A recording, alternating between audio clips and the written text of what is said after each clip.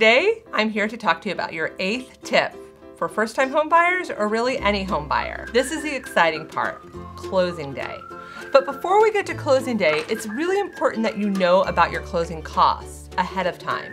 That's something that either the lender or the title company can provide to you. There are standard buyer closing costs and standard seller closing costs. Prior to us even ever writing a contract, we're gonna go over those things. And then closing day, what should you expect? Well, first and foremost, you need to bring your driver's license and another form of ID, and just get that signing hand ready because you are gonna be signing a stack of documents. Oh, and one really important information, prior to closing or throughout the entire 45, 60-day closing period, don't open any credit cards and don't make any big purchases, because then when you get to the closing table, you won't be too happy because you might not be able to close.